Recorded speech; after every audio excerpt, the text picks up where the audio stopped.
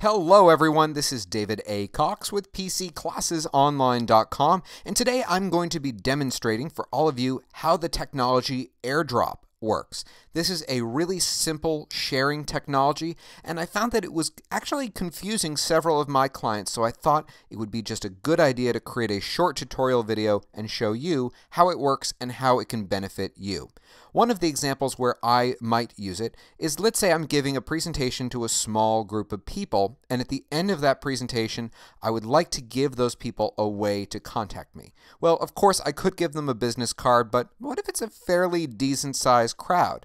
Well, AirDrop is one way that I can get my information into every single one of their phones, provided that they have an iPhone. So the way you set up AirDrop in the first place is you need to take your finger and you need to start at the very bottom of the screen and swipe up. That brings you into Control Center. This is where you'll find your AirDrop settings right here at the bottom towards the left. And right now you'll see that my settings are set to everyone. That's fine if you're dealing with a small group or if you're just maybe having dinner with a couple people.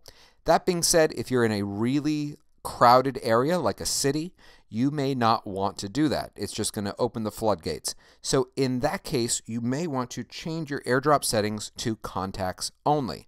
So you're only going to see people who are in your address book. That's not going to really work when you're sending them your contact information, but let's say you're sharing a photo. That would be an example where you might want to keep it on that mode. Let's hit cancel for now.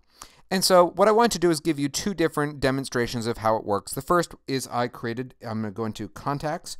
I just created a dummy card for myself here. Okay, so what you would do is take the contact information, this can be yours or someone else's, and you would hit the little button at the bottom that you see that says Share Contact.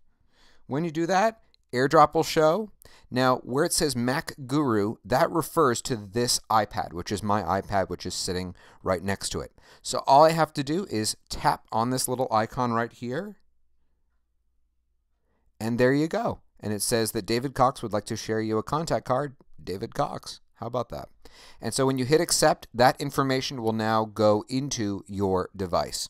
Another example where you might find this helpful is let's go into photos real quick. And let's say that I have a photo, which I have conveniently selected right here, which I want to share with the person who owns this iPad.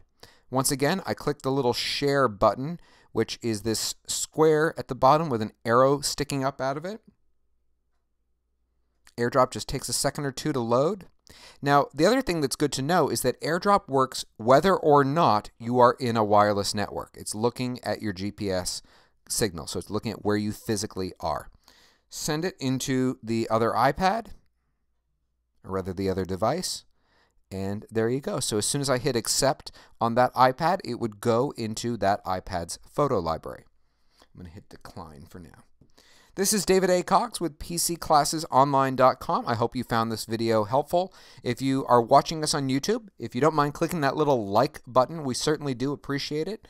It helps us keep these classes free. And of course, you can find all of our classes, both the live ones and the ones that we have recorded in the past, on our website at PCClassesOnline.com. That's all, everyone. Take care.